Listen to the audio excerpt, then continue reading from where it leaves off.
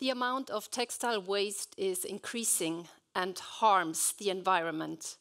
Only 1% of textiles is recycled in a closed loop. One reason why textiles are not recycled in a closed loop is because of poor product design. The European Science Hub estimates that about 80% of the product-related environmental impact is already defined in the designing and engineering stage. This means designers have a huge responsibility. So if we design a product already in the beginning to be circular, it would have a big positive leverage effect for the environment, the society, and the economy. Welcome to our TEDx talk, Make It Circular. With me today is Andrea Weber-Hansen. She's very passionate about textiles by her heritage. Her dad and granddad used to work in the textile business, and she's an environmental scientist at the Lucerne University of Applied Science and Arts. And with me, Hügli. He's a dedicated product designer and engaged in mattress recycling in his master thesis. And our research group deals with solutions for circularity in textiles. Why? 97% of virgin feedstock is used to produce textile garments. 60% is plastics, mostly polyester, which is non-renewable and it's oil-based resource. Then we have a share of cotton, which is renewable resource but water-intensive in production. The mean time of usage of a textile garment is 2.2 years, and after that the garment is discarded, landfilled, incinerated, and new virgin material is used. We think this does not make any sense. So we in the Product and Textiles Research Group are working to enable textiles to be used for as long as possible. We want to avoid waste, textile incineration, and unecological material use at all costs. So we try to promote, with our work, we try to promote the cascading use of textiles. This means we want to encourage end users and the industry to reuse, remanufacture, and recycle more, so that the vision of a fair and sustainable textile world becomes more realistic step by step. So we will deep dive with you into 3 research projects.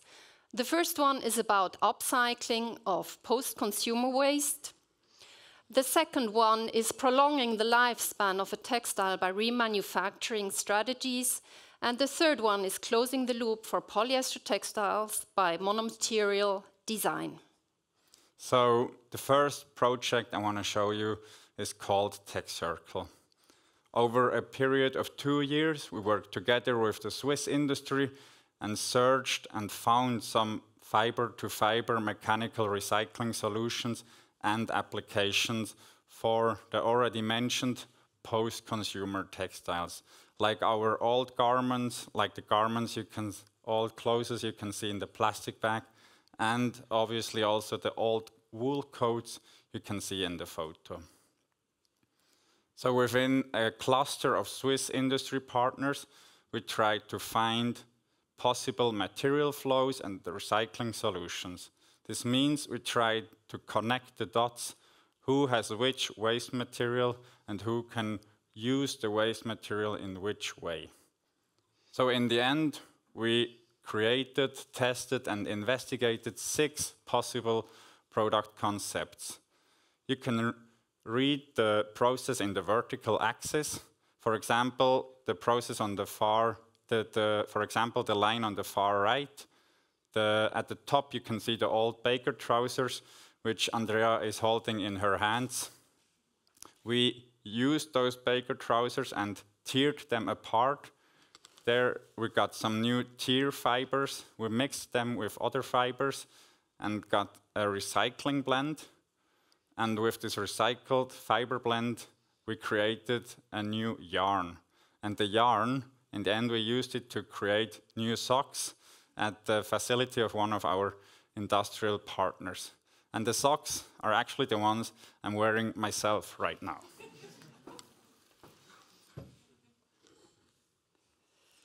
Recycling is not the only solution. It makes sense to prolong the lifespan of textile materials as long as possible. One strategy to do this is remanufacturing. So in this project, we created a concept for a smart factory which enables existing textiles with different design options.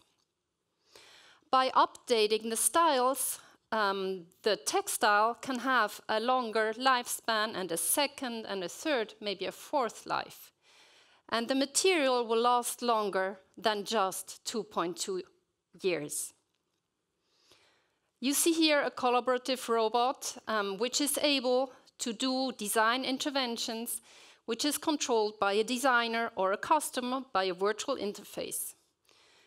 There is a pen that is applied. It could be some other module, like an embroidery module, like a color spray, or like a 3D printer. And what I'm wearing right now is one of the prototypes. You may see the textile 3D print on this. This is one of my skirts that has been in the closet for a long time, but the material is fine, the fit is fine, and with this upgrade, it's got a new life, and it's one of my favorite pieces now. The last project I want to introduce you to is 3D printing textile waste. As already mentioned in the beginning of the presentation, designers have a huge impact on a product's life cycle. So the 3D printing textile waste project was about designing textile products smarter so they are suitable for a high-quality, closed-loop chemical recycling process. So that means that we can maintain the material quality, although we circulate it over and over again. To do this, we wanted to follow the single material strategy. In other words, a mono-material strategy. So we took old polyester garments, processed them into granulate, and used this granulate to create applications for textiles which are made out of the same material as the textile itself. To make this whole strategy a bit more tangible, I want to show you a backpack that we manufactured during the research project. So the textiles here are all made out of textiles, obviously, and are all made out of polyester. And all the small applications like the clips or the reinforcement on the bottom are directly 3D printed on the textile itself and are made out of polyester as well. So in theory, at the end of its product life, this backpack can be circulated and recycled over and over again. Sustainability is not just a topic in research, but also education. Textile designers come up with solutions and designs for second, third life, design for recycling. This example is work by Giulio. He picked a discarded pullover, you see it on this side, that inspired him for a new textile design that was knitted. And by upgrading this product, it got a second life, as good as new or even better. So there is a lot to do, and we can act on this together by reducing our consumption, by reusing textile materials as long as possible, by looking for solutions for repair and for remanufacturing, and helping us make textiles more circular.